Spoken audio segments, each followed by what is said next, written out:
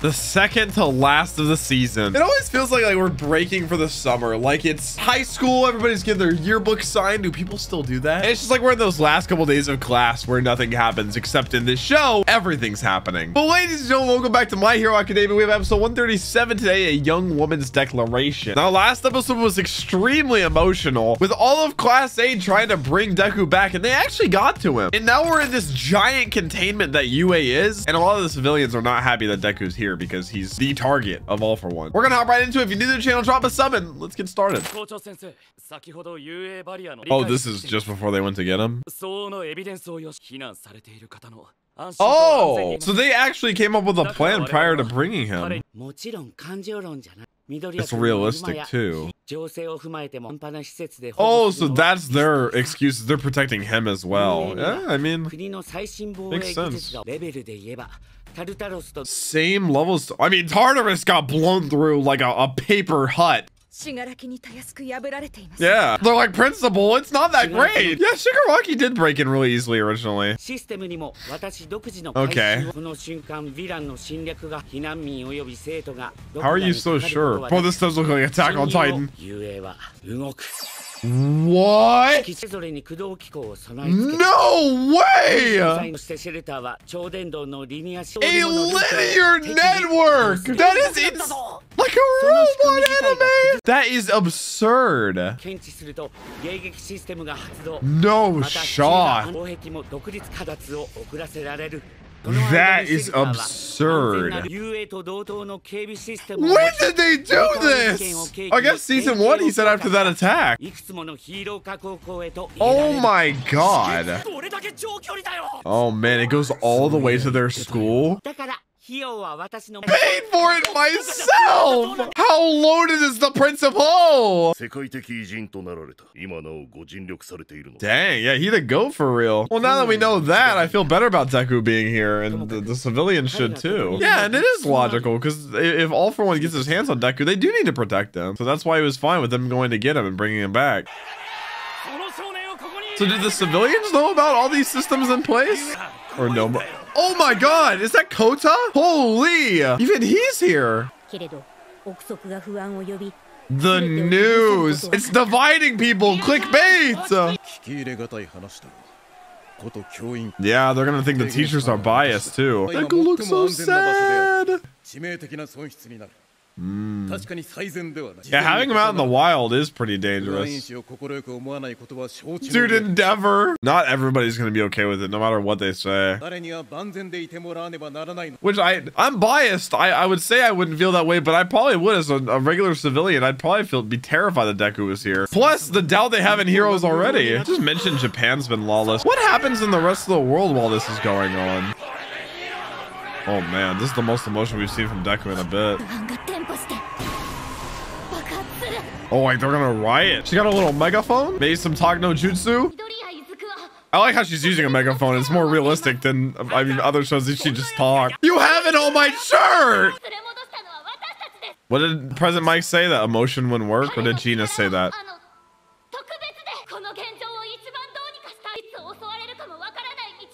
Oh, he's just looking at her. Damn. Oh my gosh.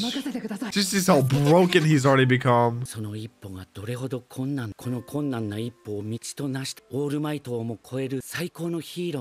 Yeah, a young woman's declaration, so I'm guessing that's Ochako. She's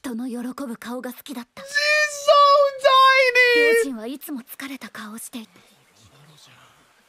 You feel a little bit worse now, huh? I didn't realize how tall she was. Oh my gosh. I was gonna say, yeah, that's not gonna be enough for most people.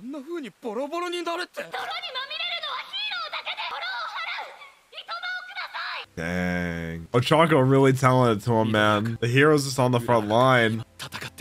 Yeah.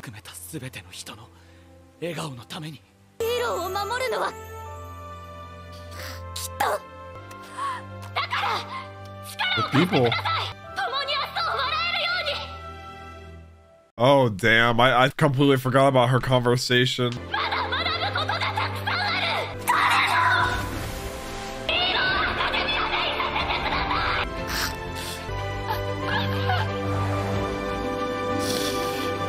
I swear to God, this show has the best soundtrack, man. Oh my God. Oh my God, Kota. Oh my God.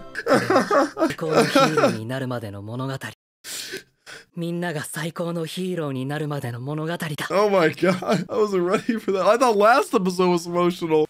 Oh my God. I forgot his quirk, water gun. It's been so long. His legs just moved, just like a hero.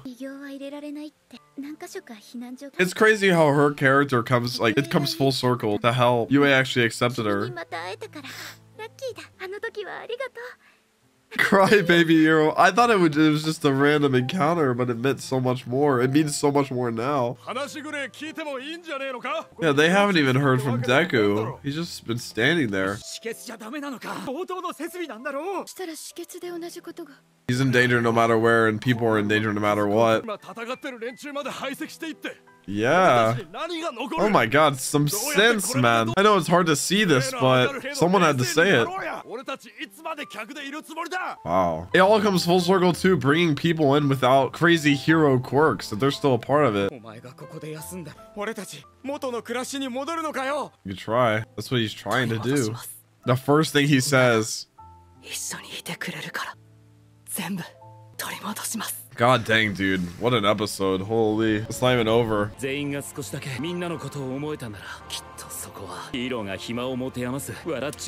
starting to accept him. And this is a small portion, but it shows that change is possible.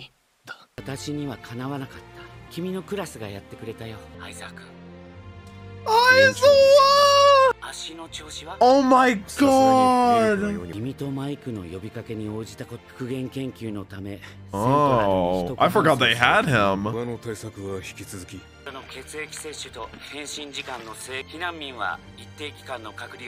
Oh, okay. Make sure there's... Wow, I'm surprised they specified that like no one can get in 100%. But I feel like you could question that. It's interesting that they were that specific about it.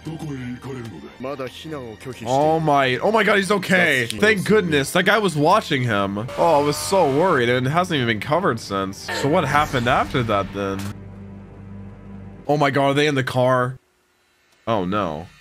Is that who's watching him?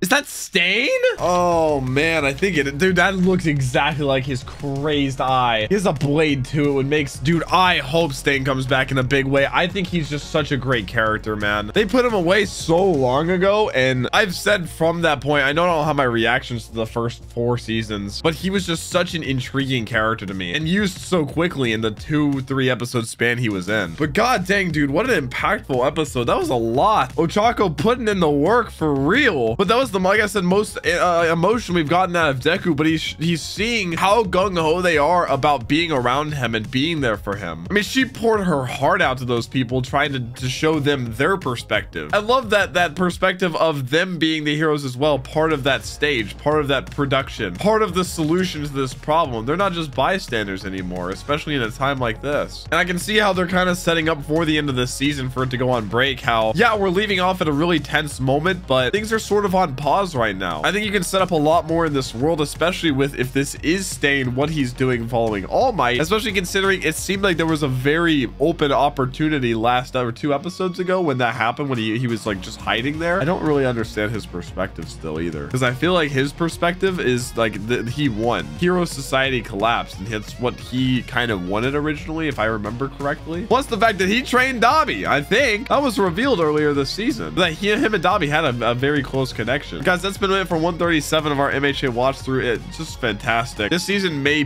end up being my favorite season of MHA thus far. If you're new to the channel, don't forget to drop a sub, and I'll see you guys next week for the season finale, and I'll see you then. Peace.